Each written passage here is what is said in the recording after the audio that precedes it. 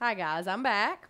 So what we done is we let the color process on her for 15 minutes, and then we went to the tub and we gave her a really good bath, with the key to that being a really, really good bath. You want to keep washing and rinsing until all the color stops running. This is one of the main concerns I have with people. They want to know how you get this bright color to not run onto this when you're washing.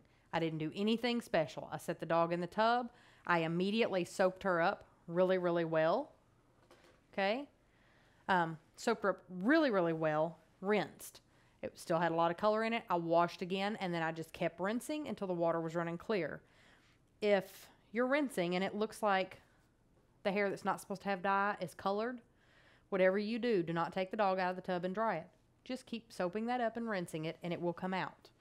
Once you dry the dog, you have set in the color, okay? So that is the important part. I did nothing special. Put her in the tub, just a really good bath, okay? And we took her and we blow dried her, and you can see how nice these colors turned out.